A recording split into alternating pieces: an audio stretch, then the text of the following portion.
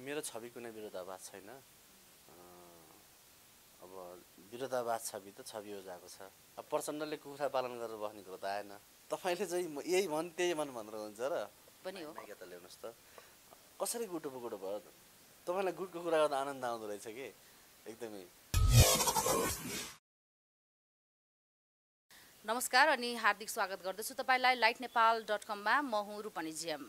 आदरणीय दर्शकवृन्द, हामी आजको यो श्रृङ्खलामा नेपालका निकै नै चर्चित लेखक एवं युवा राजनीतिक विश्लेषक दिन निसानी मगरसँग बहसमा छौँ। हामी उहाँसँग राजनीतिक विषयमा हामीले बहस गर्नेछौँ र समसामयिक विषयमा अहिले भर्खरै नेपाल कम्युनिस्ट पार्टी एक भएको छ, पूर्व माओवादी र पूर्व एमाले। हामी यही विषयमा दिन निसानी मगरको विचार लिनेछौँ र भागबण्डाका प्रक्रियाका कुराहरू भइसकेका छन्। जिल्लामा सबै युवा नेतृत्वहरूले जिम्मेवारी पाएका छन् र त्यसमा केही सन्तुष्ट छन् भने केही पक्ष असन्तुष्ट छन्। यस विषयलाई दिन निसानीले कसरी हेर्नु भएको छ, हामी यो विषयमा उहाँसँग कुराकानी गर्नेछौँ र साथै हामीले उहाँ एउटा राम्रो लेखक हुँदाहुँदै पनि धेरै पटक उहाँको आफ्नै शैलीले आफ्नै प्रस्तुतिले विवादमा पनि आइरहनुहुन्छ। यस्तो किन भन्ने प्रश्न पनि हामी उहाँलाई गर्नेछौँ। यी धेरै कुरा आजको यो बसाइमा हुनेछ। हामीसँग दिन निसानी हुनुहुन्छ, यतिखेर उहाँलाई स्वागत गरौँ। स्वागत छ। धन्यवाद रूपनीजी र लाइट नेपालको सम्पूर्ण टिमलाई स्वागत गर्दछु। मैले अघि पनि सुरुवातमा भने आज तपाईँसँग टोटल हामी राजनीतिक विषयमा मात्रै कुराकानी गर्नेछौँ, किनभने तपाईँ एउटा राजनीतिक विश्लेषक हुनुहुन्छ, त्यो पनि एउटा युवा भएर होइन। र तपाईँको लेखहरू विभिन्न विषयमा आउँछन् र यसका साथसाथै तपाईँको लेख राजनीतिक विषयमा पनि आइरहेको हुन्छ। भर्खरै मात्रै पार्टी एकीकरण सकिएको छ, स्थायी कमिटी बैठकले त्यसको टुङ्गो लगाएको छ। यो विषयमा तपाईँ के भन्नुहुन्छ? असन्तुष्ट सन्तुष्ट दुवै पक्ष छन्, यसलाई कसरी विश्लेषण गर्नुभएको छ? अब तपाईँले भने जस्तो अब राजनीतिक घटनाक्रमहरू अगाडि बढिरहेछ र हिजो मात्रै अब सबैलाई जगजाहेर भएकै कुरा हो, त्यो मलाई मात्र होइन, सबैलाई थाहा छ कि नेकपाले अथवा एकता भएको नयाँ पार्टीले चाहिँ जिल्ला इन्चार्ज सह इन्चार्जहरू चाहिँ तोक्या छ। अब पार्टीको महाधिवेशन हुन बाँकी नै छ।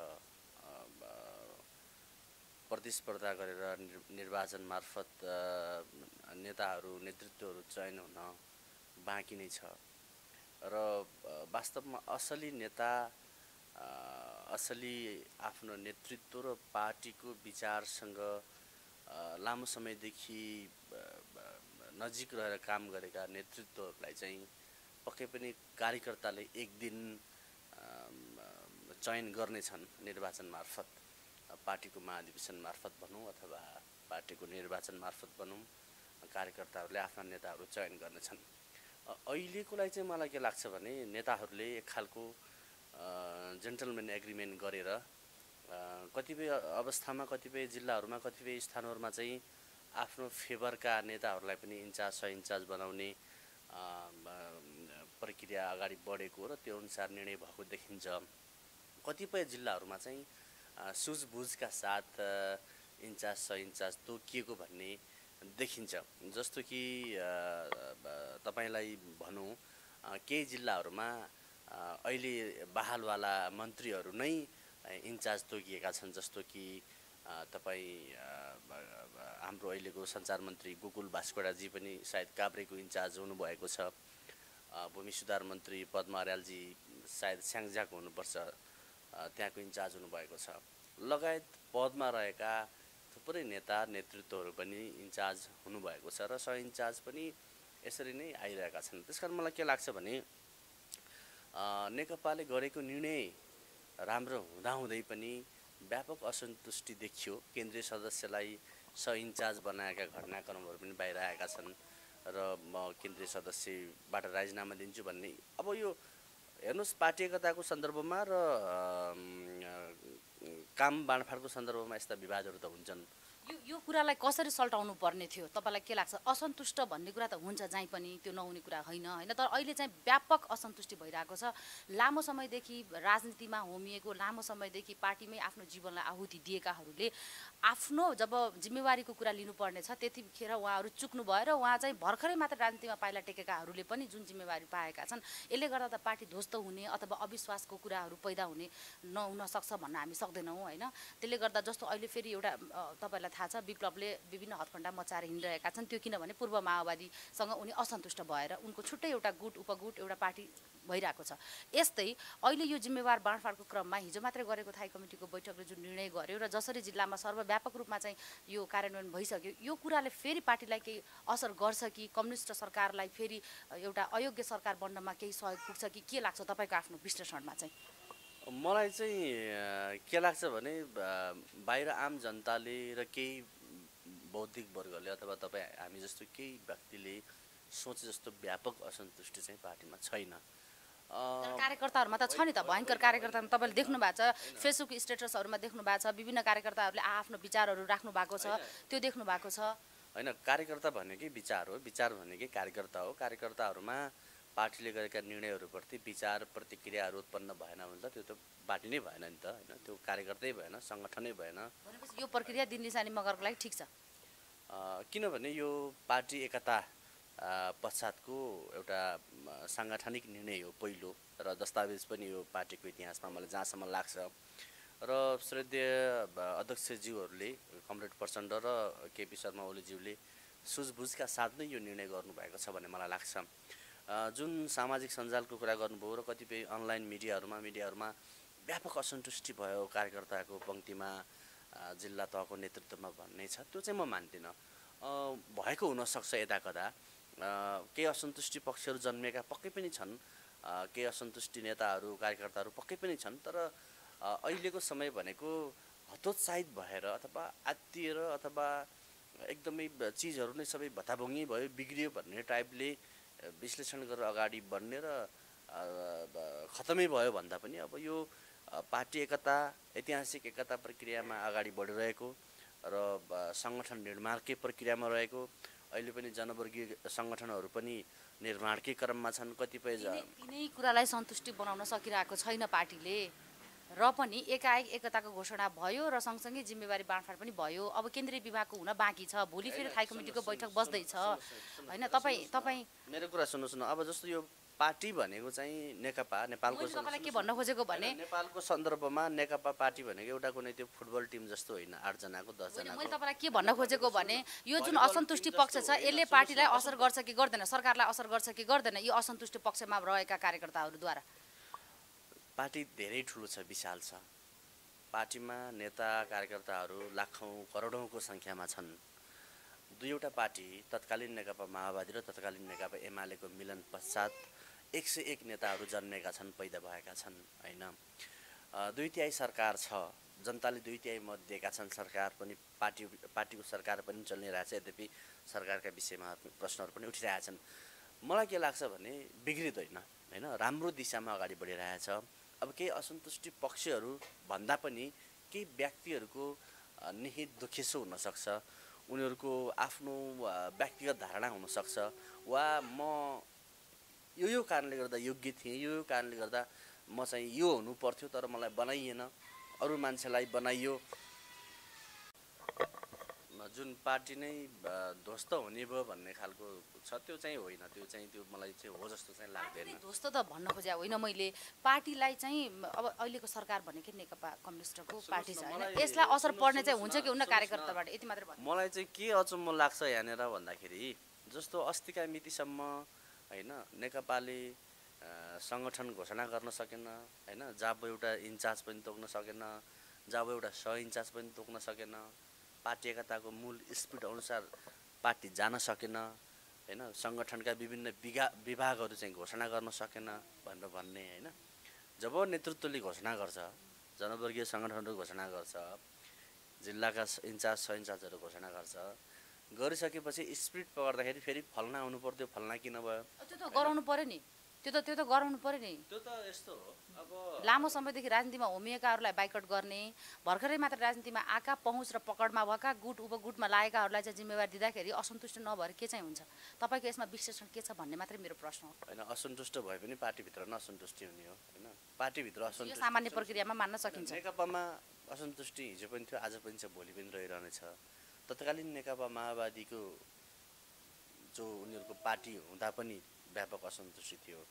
नेकपामा पनि अब 3-4वटा गुट छ भन्ने कुरा सबैलाई प्रष्ट रूपमा थाहा छ होइन। ओलीजी एकातिर हुनुहुन्छ, वामदेवजी एकातिर हुनुहुन्छ, माधवजी एकातिर हुनुहुन्छ। अब भन्दा सुनिन्छ भीम रावलजीहरू झलनाथजीहरूको पनि छुट्टा छुट्टै सानो सानो ज्ञान सँगै हामी अझै जाउँला। भीम रावलको त झन् पार्टै फरक भइसक्यो।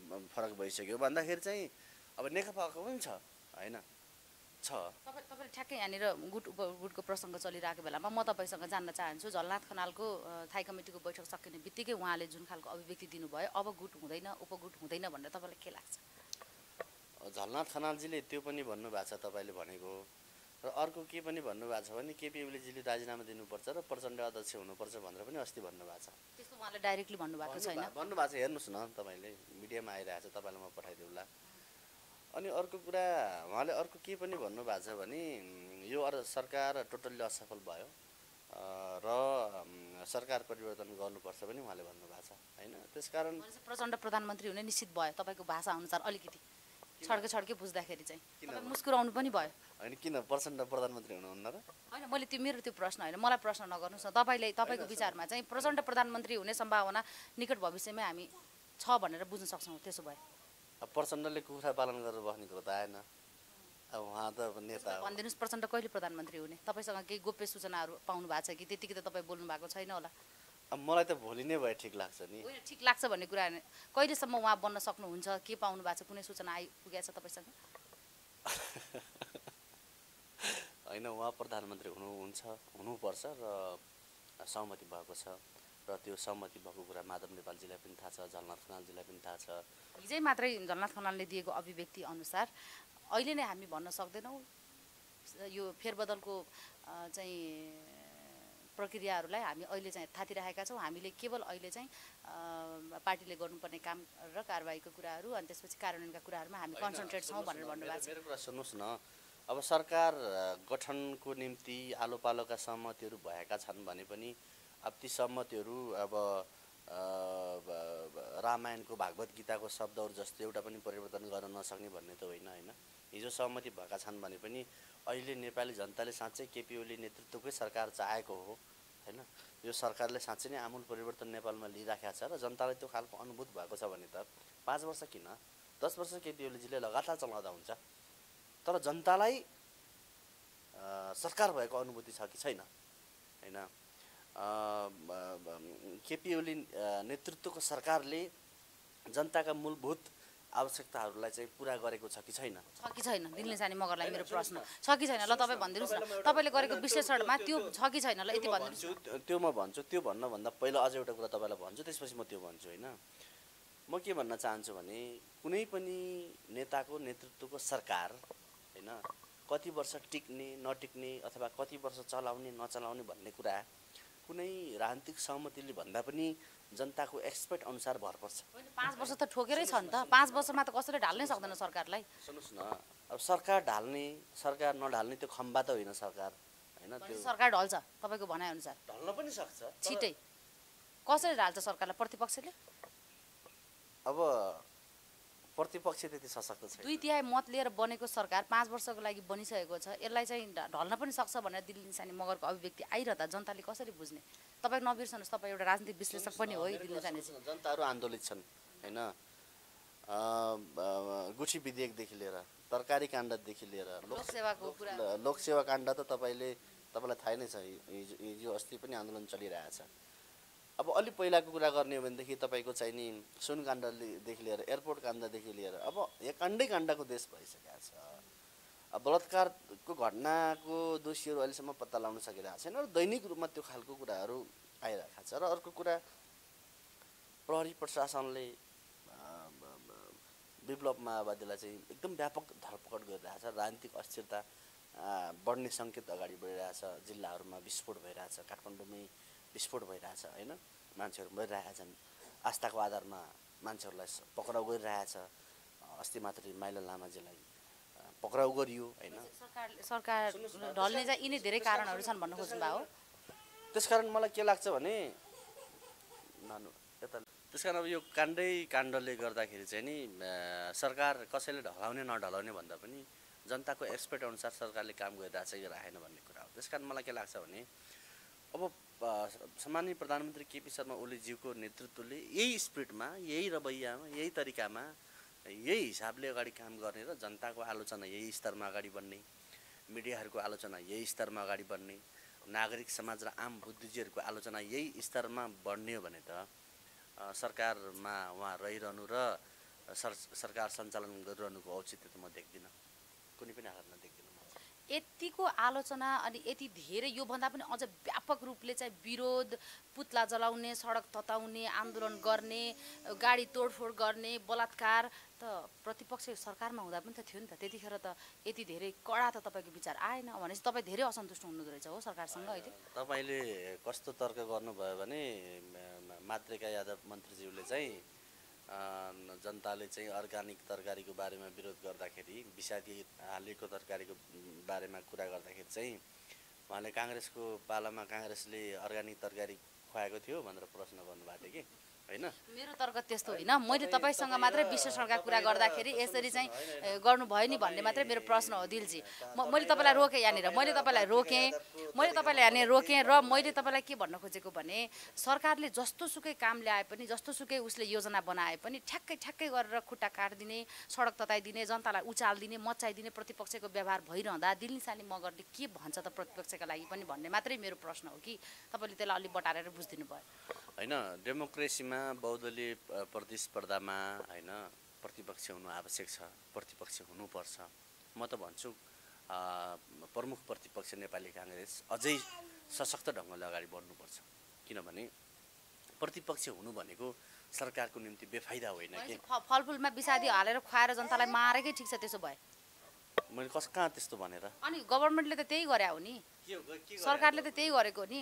विषादी रहित फलफुल अथवा तरकारीहरू खानुपर्छ, इन्डियाबाट त्यसरी ल्याउनु हुँदैन भन्ने कुरालाई चाहिँ नेपाली कङ्ग्रेसले पुरै आन्दोलन मचाइदियो। यसरी कहाँबाट हुन्छ, यो हुँदैन। तपाईँ प्रतिपक्षकै सपोर्टमा बोलिरहनु भएको छ भनेपछि नेपाली जनता चाहिँ विषादी युक्त भएको फलफुल तरकारीहरू खाएर मर्ने चाँडै नै, स्वस्थ जीवन जिउन नपाउने होइन। प्रतिपक्षको कुरा त विषादी जाँच गरेर तरकारी ल्याउनुपर्छ, नजाँचेर किन ल्याएको भनेको मलाई के लाग्छ भने तपाईँ अलिक बढी नै सरकार समर्थित। म सरकार समर्थित भन्दा पनि हो कि जस्तो लाग्यो मलाई। म सरकार समर्थित हो होइन, त्यो तपाईँले मलाई जाँच्ने कुरा होइन।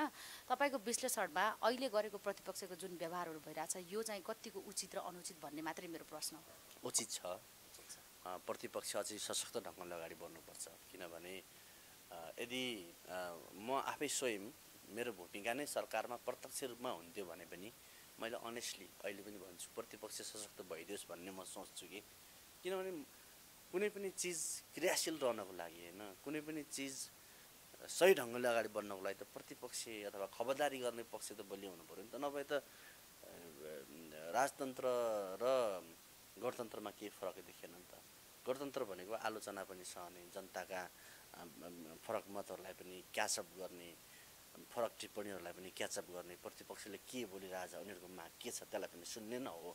नभए त राजाको शैलीबाट अगाडि बढ्यो भने त। तर सामान्य प्रधानमन्त्री ओलीज्यू प्रतिपक्षको कुरा सुनेर नै गुठी विधेयकहरू चाहिँ स्टप भयो, रोकियो हो। धेरै कुराहरू जुन सरकारले उठाएको थियो त्यसको चाहिँ विरोधमा प्रतिपक्षले उठाइदिएको हुनाले नै सरकार रोकिएको छ, आफ्ना कदमहरू पछाडि राखेको छ। सुन्यो नि त कुरा, यो कुरालाई राम्रोसँग लिने कि नलिने दिल्लीसानीले? लाखौँको सङ्ख्यामा काठमाडौँमा जुलुस निस्किसकेपछि सरकार पछि हटेको, हट्ने भयो। अहिले लोकसेवाको सन्दर्भमा पछि हट्यो होला, तर हटेन। किन हटेन भने लाखौँको सङ्ख्यामा जुलुस निस्केन। गुठीको विधेयकको सन्दर्भमा जसरी काठमाडौँमा लाखौँको प्रदर्शन भयो, जनप्रदर्शन भयो, त्यो 19 दिने जनआन्दोलन पछिको सबैभन्दा ठुलो जनआन्दोलन जस्तै थियो त्यो। त्यस कारण मलाई के विश्वास छ भने यस्तो खालको जुन आन्दोलन आयो अथवा देखियो त्यो नेपाली काङ्ग्रेसले ल्याएको आन्दोलन होइन, त्यो स्वतस्फूर्त जनताहरू सडकमा आएको हो, स्वतस्फूर्त गुठी विधेयकको विपक्षमा जनताहरू आएको हो। र यो कुरा सरकारको सकारात्मक बाटोमा जान्छ नि कि जाँदैन? सरकार डराएर पछि हटेको, डरायो। सरकार हट्नेवाला थिएन होइन, हट्यो भने त लोकसेवाको बारेमै हट्यो होला होइन। सडकमा हप्तौँ दिनदेखि आन्दोलन अहिले पनि जारी नै छ। कैयौँ मान्छेहरू पक्राउ परिरहेछन्, जिल्लातिर पनि मान्छेहरू पक्राउ परिरहेछन्, तर सरकारले त लोकसेवा आयोगको परीक्षा त सञ्चालन गरिरहेछ, अहिले परीक्षा चलिरहेछ होइन। तर लाखौँको सङ्ख्यामा यसरी जुलुस हुन्थ्यो भने सरकार पछि हट्थ्यो। तर विधेयकको गुठी विधेयकको सन्दर्भमा के हो भने काठमाडौँको स्थानीय रैथानेहरूको पहिचानसँग जोडिएको कुरा, उनीहरूको काठमाडौँको स्थानीय रैथानेहरूको पहिचान, स्वाभिमान, हिस्टोरिकल आइडेन्टिटीसँग जोडिएको कुरा। र जब रैथानेहरू नै जुलुसमा आइसकेपछि, आन्दोलित भइसकेपछि सरकार डरायो। पद्मा अर्यालजी पनि डराउनु भयो, केपी ओलीले पनि डराउनु भयो र सबै ब्याक भयो। अलिकति यो प्रसङ्गबाट हामी अलिकति केही कोल्टी फेरौँ। गुट उपगुटका कुराहरूलाई म फेरि जोड्न चाहन्छु। अब चाहिँ के हुन्छ र के हुनुपर्छ राजनीतिमा, नेपाली राजनीतिमा, विशेष गरी नेपाल कम्युनिस्ट पार्टीभित्र? अब तपाईँ चाहिँ एकदमै यो गुटमा चाहिँ रमाउनु होइन, यो नेपाली जनताको चासोको विषय हो र नेपाल सुन्नुहोस्, पूर्व माओवादी र तपाईँलाई पनि थाहा छ, पूर्व माओवादी र पूर्व एमालेलाई गुट उपगुटले नै सिद्ध्याएको छ, बुझ्नुभयो? त्यसैको नतिजा हो वामदेव गौतमको हार पनि, चुनावी हार पनि। अबको यो एकीकरणमा यो उपगुट र गुट चाहिँ कतिको हुन आवश्यक छ छैन, दिल निशानी मगरको विचारबाट भन्नुपर्दा भन्ने मेरो प्रश्न हो। तपाईँ मलाई प्रश्न नगर्नुहोस् र जवाफ दिनुहोस्। होइन, म गुट उपगुट भन्दिनँ, म विचारहरूको समूह भन्छु। हुनुपर्छ पर्दैन, प्रश्न यति मात्रै हो। तपाईँले चाहिँ यही त्यही भनेर हुन्छ र? हुनुपर्छ पर्दैन, गुट उपगुट हुन जरुरी छ कि छैन? अब चाहिँ पार्टी एकीकरण भइसक्यो, अब चाहिँ तपाईँले तपाईँ हाजिर जवाफमा जस्तो सोध्नुहुन्छ। त्यो तपाईँको आफ्नो लिने शैली हो होइन? तपाईँलाई के लाग्छ, गुट उपगुट हुन जरुरी छ कि छैन?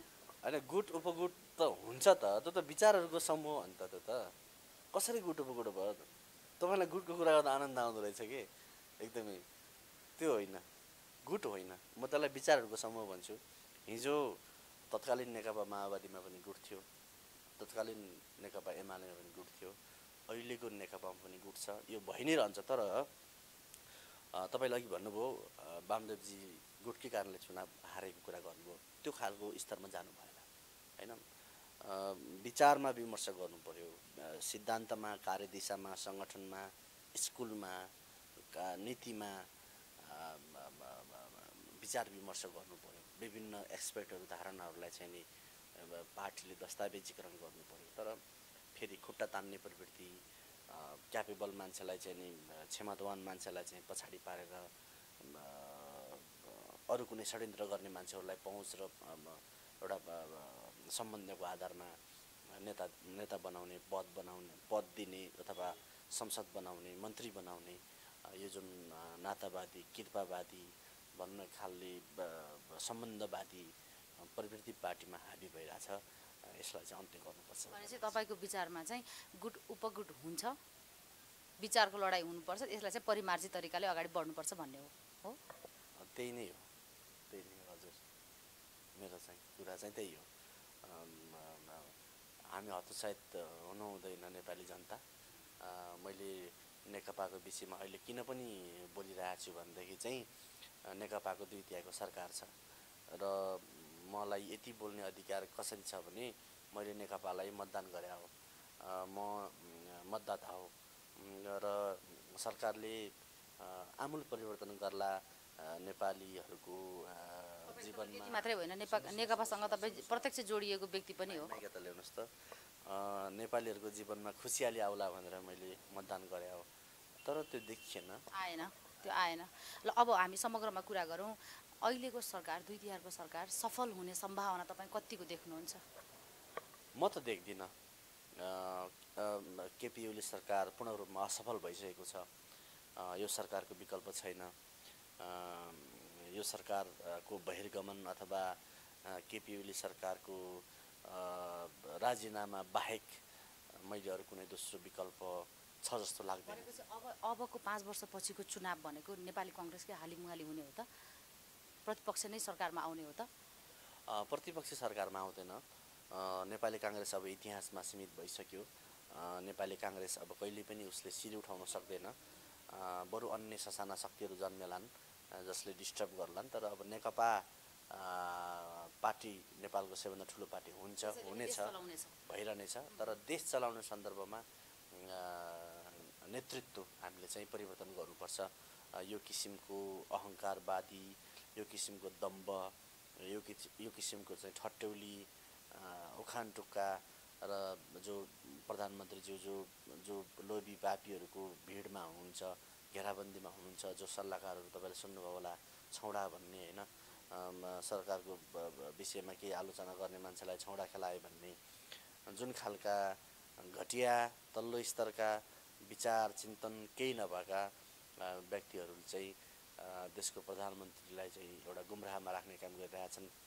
कि त प्रधानमन्त्रीज्यूले सबै सेट परिवर्तन गर्नु पर्यो, उहाँको सचिवालयदेखि लिएर सल्लाहकारदेखि लिएर मन लाग्छ मन्त्री परिषद पनि पुनः संरचना। अब पुनर्गठन गर्नु पर्यो र यसलाई फेरि पुनः ताजगी दिएर एउटा नयाँ एस्पेक्ट अनुसार नयाँ स्पिरिटमा अगाडि बढ्नु पर्यो। सबैको सल्लाह सुझावहरू समेट्नु पर्यो। पार्टीमा पनि सबैको सल्लाह सुझावहरू उहाँले समेट्नु पर्यो। प्रतिपक्षको कुराहरू पनि सुन्नु पर्यो। होइन अब मेरै गोरुको भारी टक्का, म राम्रो छु, म ठिक छु, मेरा सल्लाहकारहरूले दिएका सुझावहरू राम्रा छन्, मैले राष्ट्रको निम्ति राम्रो काम गरिरहेको छु भनेर सोच्ने हो भने त यो जति दुर्भाग्य मुलुकको लागि अरू हुन सक्दैन जस्तो लाग्छ। भनेपछि मैले तपाईँको अहिले विचार सुन्दाखेरि तपाईँको भनाइलाई नै मैले सापट लिएर भन्दा विकल्पको रूपमा प्रचण्ड अब खडा भएकै हो त? प्रचण्ड विकल्प होइन, प्रचण्ड निर्विकल्प हो होइन। प्रचण्ड वैकल्पिक शक्ति होइन कि तपाईँले यसरी बुझ्नु पर्यो।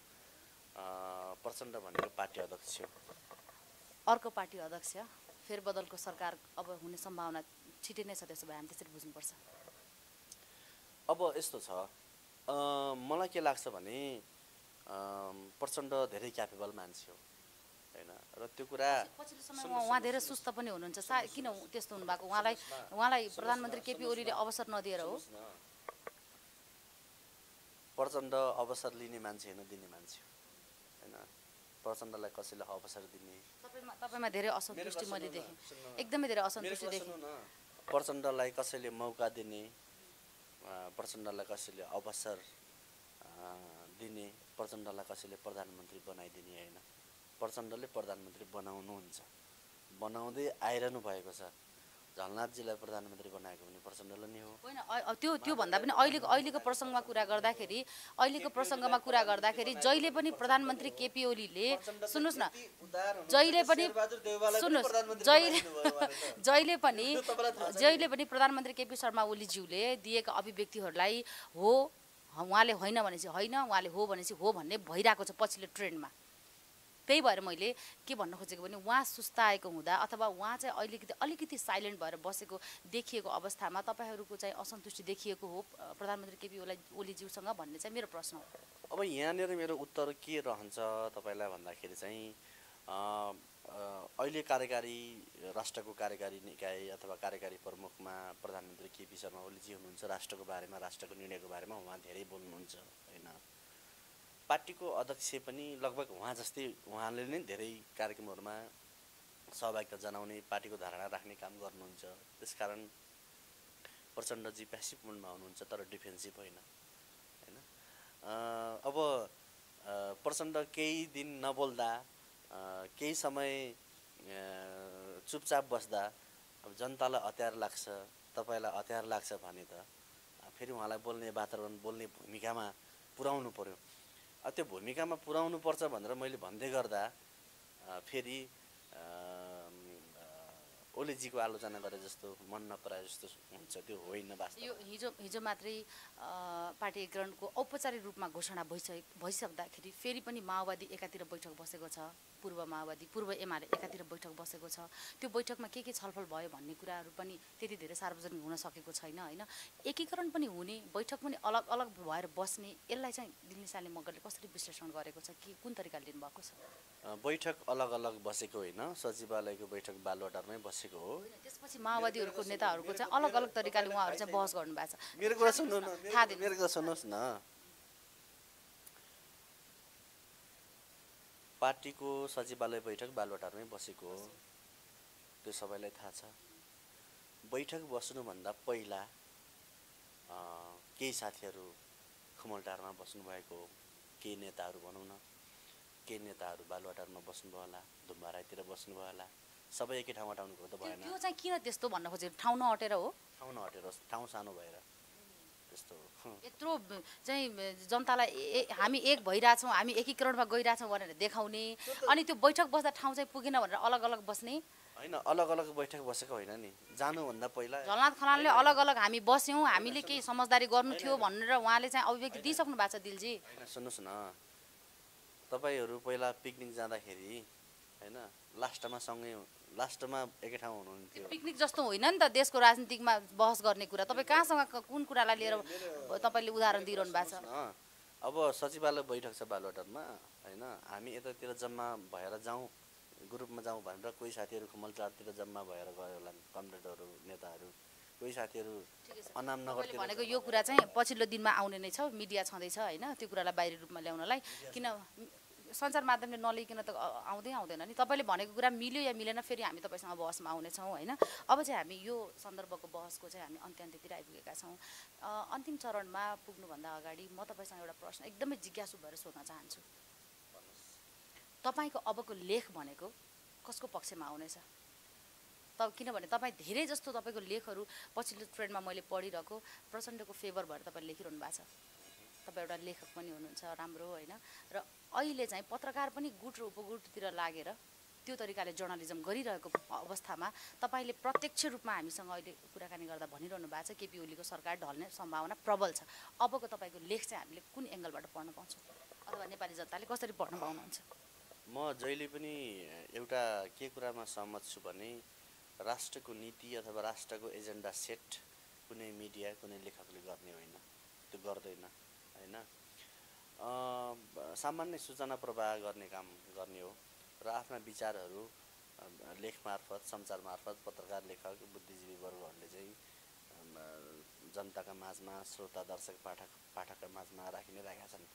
मेरो व्यक्तिगत कुरा मैले समसामयिक विषयमा पनि लेखि नै राखेको छु, तपाईँलाई थाहा नै छ। मैले जस्तो कि हिजो मात्रै तपाईँले पढ्नुभयो होला, मैले लोकसेवाको विषयमा आरक्षणको समावेशको विषयमा लेखेको छु। त्यसभन्दा अगाडि मैले विषादीको विषयमा पनि लेखेको छु। त्यसभन्दा अगाडि अब टिप्परको बारेमा पनि लेखेको छु मैले। सुन्नु, तपाईँले अब प्रचण्डको विषयमा लेख्दाखेरि अब त्यही दिन तपाईँले पढ्नु तपाईँको कमजोरी हो होइन। मेरो कमजोरी कसरी हुन्छ? तपाईँले लेखेको कुरा पढ्नु मेरो कमजोरी कसरी हुन्छ?